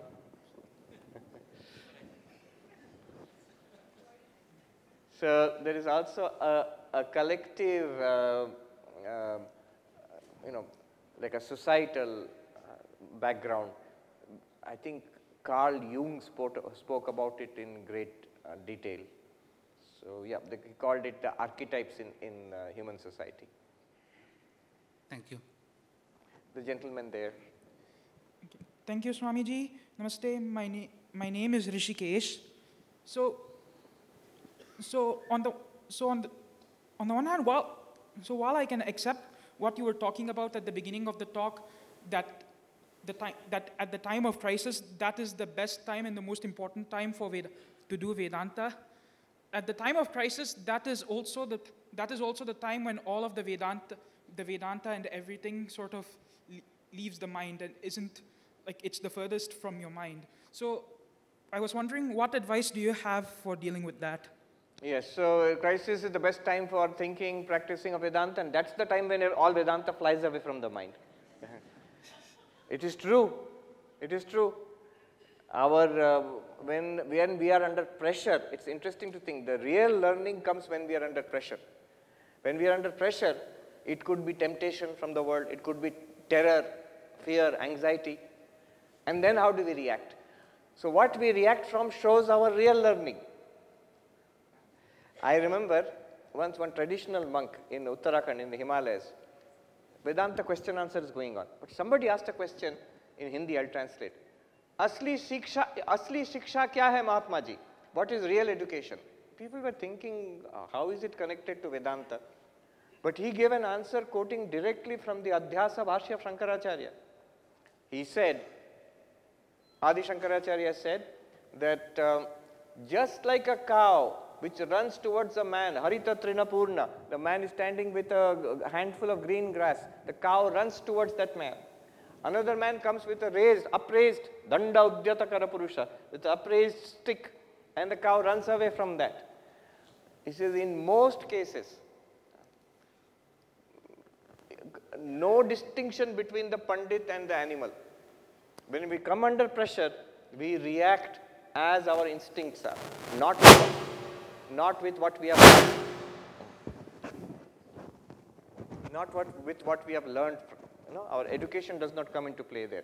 And then his answer was, Asli Shiksha, real learning, is that under pressure it helps. We react from our learning, from what we have understood, not from the pressures from the world, temptation or terror. Not from the temptation and terror in this world, but from, I have understood this, I will live my life accordingly, not from the pressures which are coming from the external world. That is real education. Very interesting. And it works. What is the difference between an ordinary person and a saint? It's not that the saint knows more philosophy than the ordinary person.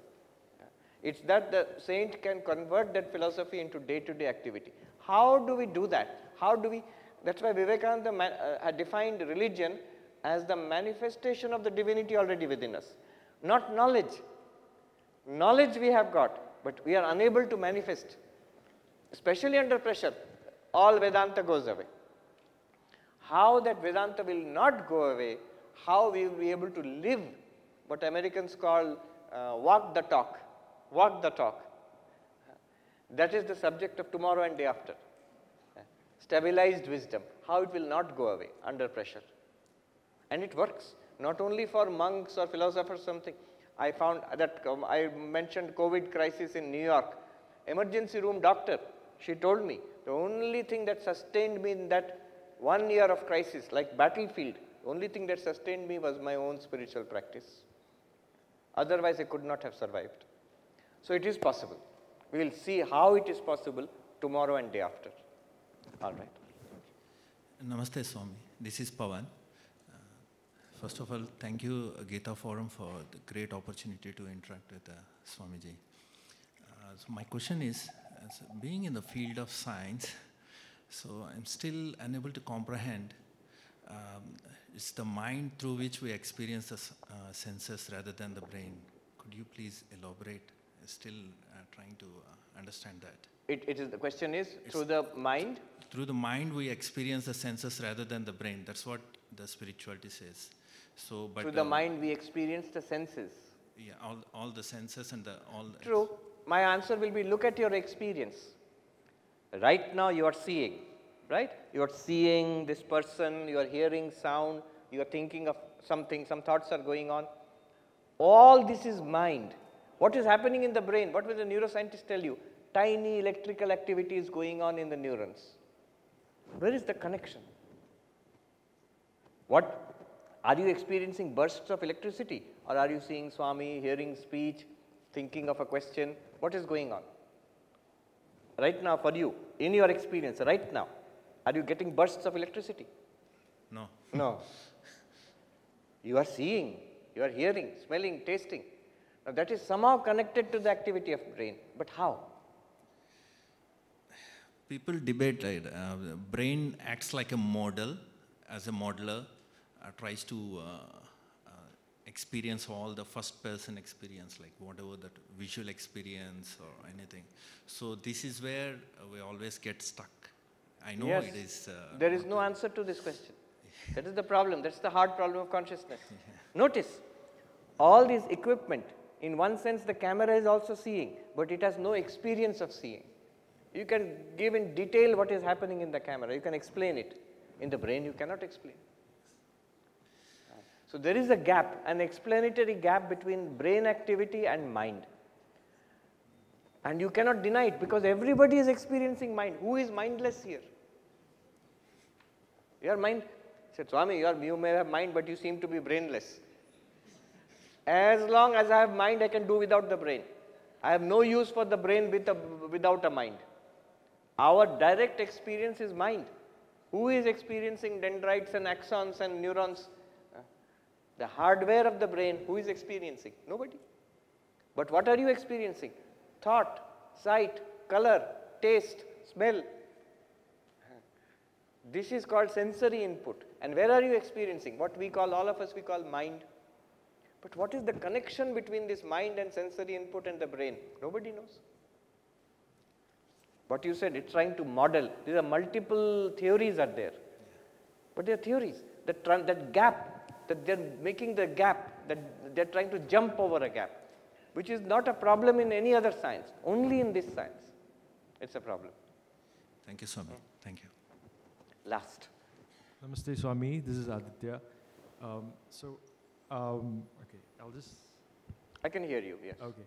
So, my question is, Advaita has really helped me. Like, I've become more of a friend to myself. Like, I see less opposition. When I'm alone, or I see a tree or a cloud, okay, I feel that fundamental unity. Like, yeah, it's not very clear. I feel a fundamental unity when I'm alone, or feel the fundamental unity. Unity. It's like an unbroken reality, or like a living dream, if in general.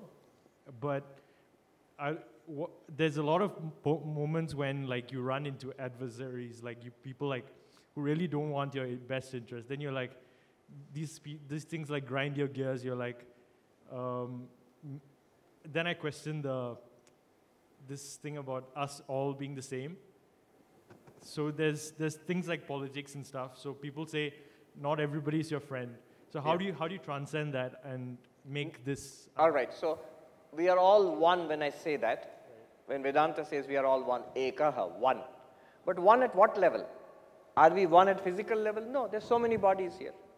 Are we one at the personality level? No, persons are all different. Now when you say politics, when you say rivalry, office politics, all of these things, it is between what? Is it between pure consciousness and pure consciousness? No. It is between personalities. So the pure consciousness, limited by different minds, it becomes different personalities. Same sunlight coming through the window, colored glass, you will see different colors of rays coming out. So similarly, same consciousness lighting up various kinds of minds, you will get various personalities. But at the level of personality, we are different. But what it's saying is, behind each personality is the same one consciousness. So don't say, for example, my consciousness may be the same, but I have problem. No, not my consciousness, you are that consciousness. Now, our minds are different, and then all these problems start.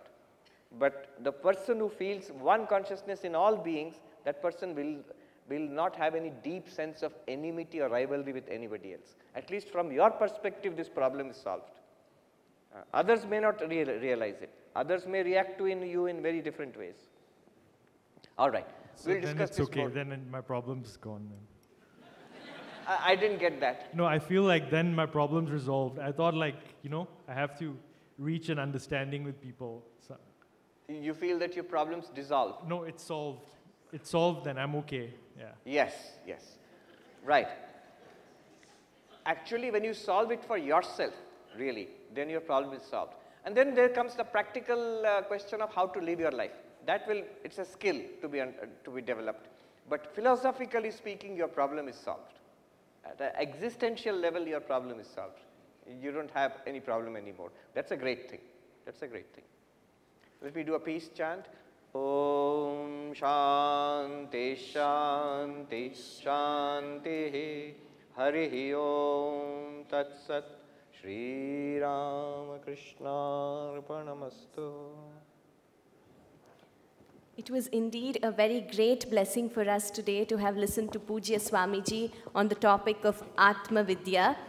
So after Shravanam, let us contemplate on what we have heard today so that, as Swamiji put it, it marinates well within us and prepares us for tomorrow's lecture. On behalf of Gita Jayanti, I extend our heartfelt gratitude to Swami Samachittananda ji, Sri Rajan Krishnan ji, Sri Senguttuvan ji for joining us today. Sincere thanks to each one of you present here for making this occasion a truly memorable one. Thank you.